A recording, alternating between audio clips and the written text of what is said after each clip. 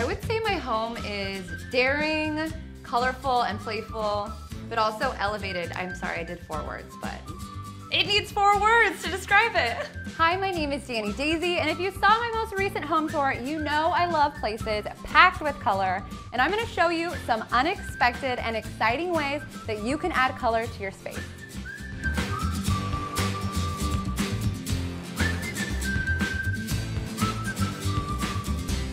Cabinets are an amazing way to add color to your house, and they're also very good for beginners. All you have to do is take them off the wall. We recommend using a sponge roller, and I personally recommend using a bold, fun paint. As you can see, we went with green in our kitchen. I believe this color is called pesto, which is very fitting for a kitchen. Once we put these babies back in, switched out the hardware, it really popped and brought life to a kitchen that was once kind of sad. One of my favorite ways to add color to a space, whether it's my space or a client space, is with murals. An easy way to get started with a mural is to do something simple and geometric. This one's actually pretty easy, believe it or not. It's just a half arc and a circle. They cross in the middle and then painted each a different color, and then the pink where they intersect. A lot of people get very intimidated by murals.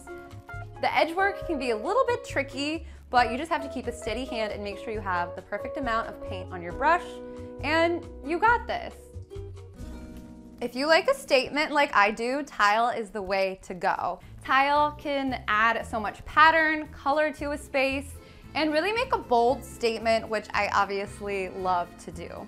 I loved this tile so much, and I'm going with a little bit of a circle theme in the house that we ended up using this on our kitchen counters and on the steps outside of our house on your way in.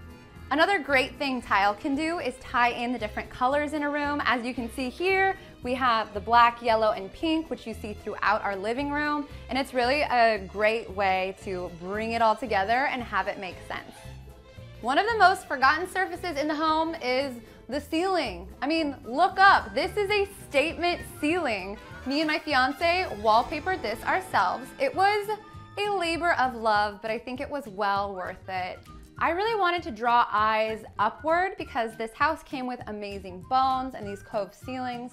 So by adding light fixtures and a statement ceiling, it really draws attention to those little details.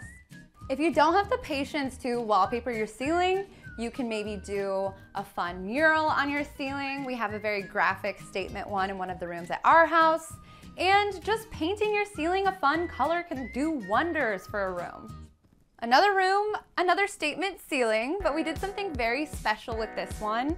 Originally, the ceiling was just all white with recessed lighting, and it didn't feel special or interesting or have any character. So what we ended up doing was painting the ceiling, adding this trim border ourselves, wallpapering it, and switching out the canned lighting.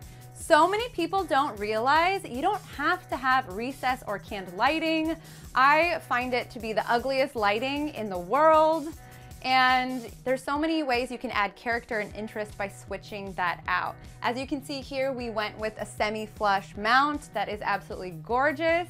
It's really a shame a lot of new build homes decide to take away the character that ceilings or lighting offers, but you can really bring it back in a major way by switching out the lighting. We ended up switching out almost all of the recessed lighting in our house for something really cute and something special, and I think it made a huge impact in our kitchens, our bedrooms, and here in the den area as well. I feel like a painted accent wall is baby steps when it comes to adding color to your house, but if you want to change it up a little bit, I love doing a half wall split.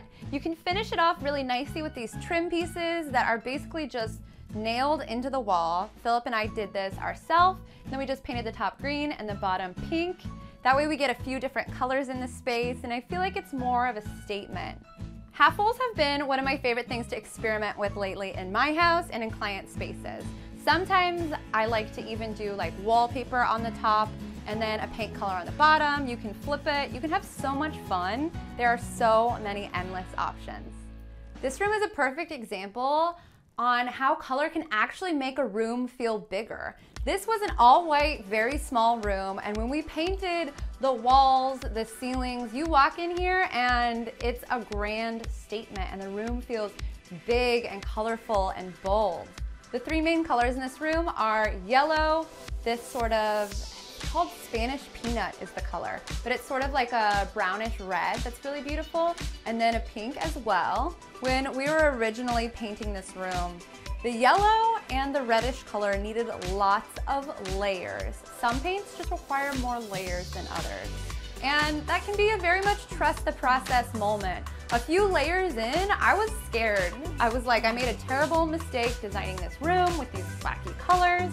But after we finished all the coats and added this pink trim accent to break it up in the middle, it really worked, and now we have the colors really playing together and flowing very well.